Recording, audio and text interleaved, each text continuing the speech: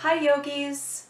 Today I'm going to answer another question that was submitted to me after my open suggestion that any of you with yoga related questions across the board can email me or social media message me and submit your questions. So this one's kind of a big one and it has layers to it, so I'll do my best. Let's see. Here is my question for you. How would you define your spiritual orientation? Also wondering who are your teachers and is there an organized spiritual framework that you study? Yes, let me read you the whole thing and then I'll come back and answer. There's a lot in here. I'm not sure when I look to organized traditions like Buddhism and Hinduism, is there a religion connected to yoga? Or even a set of practices that go deeper. I'm guessing that the 8 limbs would be a practice or the practice. Any food for thought would be appreciated. Okay, so it's a huge question. One thing I would suggest watching is there's a movie, a yoga film, on the history of yoga called Yoga Unveiled. You can get the DVD and you can probably rent it online.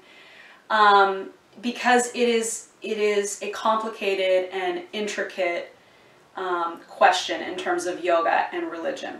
So in this documentary or this film about the history of yoga, it really beautifully breaks down all the different branches and iterations of spirituality and religion and yoga that have sort of unfolded over the years. So as history progressed, yoga has intertwined kind of in and out with these other spiritual and religious traditions. And it's split in different directions and separated, as you can imagine, over thousands of years. So there are many ways in which yoga and certain kinds of yoga intersect with Hinduism. In some ways-ish, Buddhism, although Buddhism split quite radically and is very, very different from a lot of the philosophical orientations of yoga. And now there's been sort of a new orientation of modern yoga teachers blending Buddhism with yoga asana, but it actually split off at one point in history. So, I mean, it does intertwine with Hinduism. There are some areas where it is similar. The Yoga Sutras radically different than some other paths of yoga. So it's a really huge, vast field. In essence, my personal lineage has been a Hatha yoga or tantric yoga approach. And that really came from my study with Rod Stryker and his lineage, which is Pandit Rajamani Tigunayat, which goes through Swami Rama and the tradition of the Himalayan masters. So this is an orientation, a very spiritual orientation that is very open, but very much about connecting with the divine. That there is a divine energy, which is radically different than Buddhism. Buddhism does not speak of divine energy or God. But it's open in that you can choose how you want to call it, what you want to call it. And there are many goddesses that represent these different kinds of energy, but it is absolutely suggesting that we connect with this divine, godlike energy through our practices. In addition to that, one of my teachers from a similar tradition, who is in India, comes from the order of Nath yogis, and this is Hatha yoga. The Hatha yoga Pradipika comes from the order of Nath yogis, and said to be the supreme teacher is Shiva, supreme consciousness. So this is the tantric model of Shiva and Shakti, and that the goal of this kind of yoga is to make our energy such that these forces unite and we become these realized, beautiful, embodied beings of divine energy. So that's my particular orientation. Let's see what else is here. Yes. So that's my framework, and that's where I come from. Now, circling back to Yoga Sutras, and again, Buddhism, as Buddhism split off, there is no discussion of yoga asana in Buddhism. There, to my knowledge, I'm not super studied in Buddhism, but there's not a lot of discussion on cultivation of energy. It's more about mindfulness and equanimity and these sort of loving, compassionate orientations that don't necessarily require you to do yoga asana or to orient towards anything spiritual, so to speak, or godlike.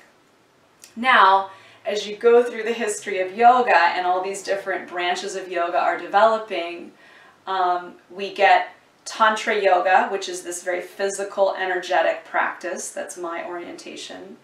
And we get yoga from Patanjali.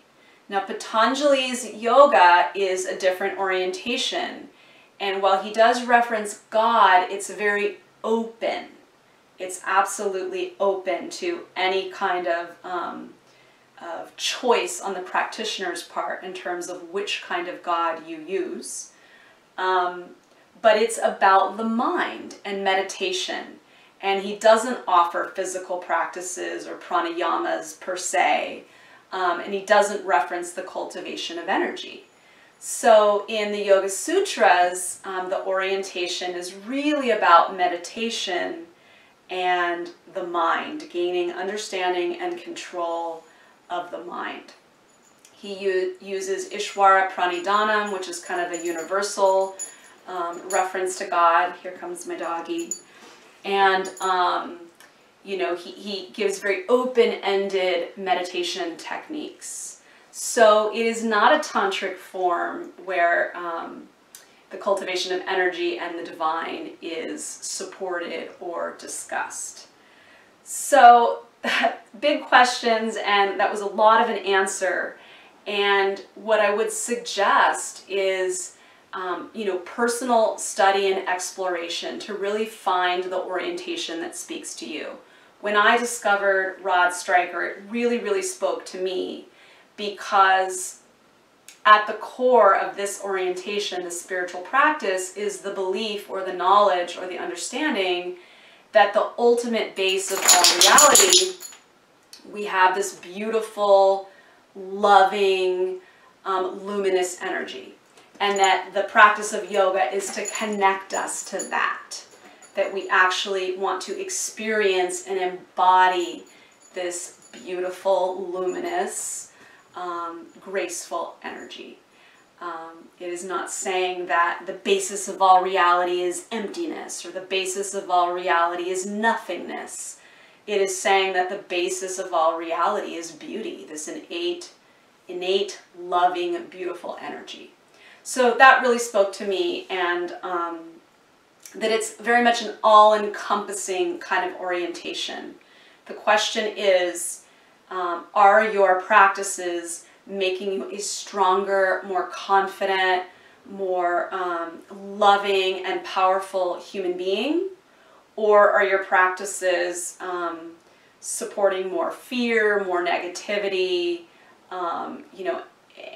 Are your practices in any way increasing your fear rather than your joy and your potency? So that's what spoke to me. And I know lots of yoga teachers that are avid Buddhists, and that really speaks to them. So it's a big field, and it's a matter of finding what works for you, what really speaks to you, and what accelerates you on your personal path. So thank you, that was a mouthful. I hope that was helpful to you. And keep the questions coming. I love it. I love the wide variety of questions that I'm getting. I also got a question on how can yoga help with allergies? And while to my knowledge there aren't really specific yoga poses, this is a function of kapha season, and there is a fantastic podcast that's going to be out in March on how the use of Ayurveda can prevent seasonal allergies. And I'm going to provide a link in the email to that. It's John Doulard, I think is his name. Life Spa is the name of his Ayurvedic company. And he has a podcast where he's going to address that. So there are things we can do, dietary and lifestyle things we can do to reduce seasonal allergies. Okay, keep the questions coming. Love it. Wish you well, and see you next week. Namaste. Thank you.